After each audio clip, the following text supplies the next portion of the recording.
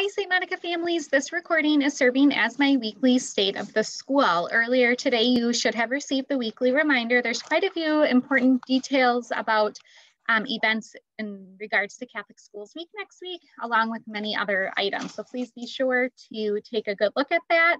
Just a few highlights. Starting on Sunday, we will begin our celebration in Catholic Schools Week. There's a home and school meeting on Tuesday. We will also have our Catholic Schools Week liturgy be virtual with Dominican and the other North Shore schools with Archbishop presiding on Tuesday of next week. And we will also do our weekly liturgy on Wednesday. Script orders are due on Sunday the 7th. We have a virtual release days on Wednesdays. And then Friday, February 12th, there is no school staff will be in service. There's a beautiful layout created by our Catholic Schools Committee, Catholic Schools Week Committee with all of our wonderful events and special dress days. So take a peek at that. Our North Shore Catholic Schools Week Mass will be happening on Tuesday, and we are collecting items for the Women's Care Center. And there's a list of different types of items that they're looking for as well. In my note, the following announcements, there's an announcement just about St. Monica's travel plans. St. Monica's is not providing a recommendation on behalf of the school for testing or quarantine requirements upon a return from a trip. So if you are going on a trip, we just, our best advice is to contact your physician or visit the CDC website for further instruction there. Also, enrollment. If you have not re-enrolled for next year, please consider doing so. Over 90% of our current families have re-enrolled, and we're just so excited. We're excited that we are halfway through what has been a challenging year, but also a very fruitful year. And we're really looking forward to what next year is going to be. And we look forward to having you back. And if you know anybody who wants to join our family, please encourage them to apply as well.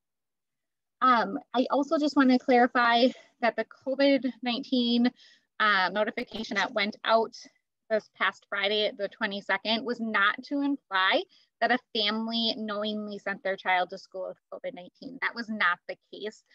So please just know that I know that our families deeply care about our school community, and I hope that we all are just continuing to keep all of us in our daily prayers.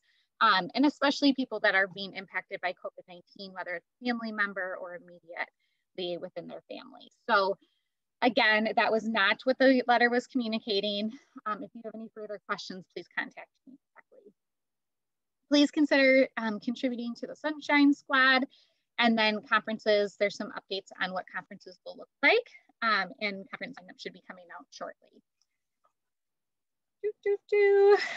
There's a great just handout about digital literacy. So just being sure that we know how our kids are interacting on the internet in a safe manner. There's a notification from home and school. We are continuing to need some lunchroom support. I'm down there every Friday in the afternoons with grades 1 through 5 and just have really enjoyed the time. I think the kids are doing a decent job with spacing.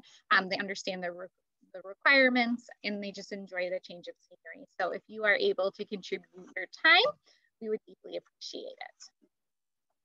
Continue to send in those box tops, and there's a couple other advertisements in as well. So that's really it for me. I hope that you have had a wonderful day. I thank you for your patience and for all of your warmth and understanding this year, and we look forward to a great midwinter to spring continuation of our school year that we hope to be uneventful so that all of us can just continue to learn best that we can. So I hope you're well, and I will talk to you soon.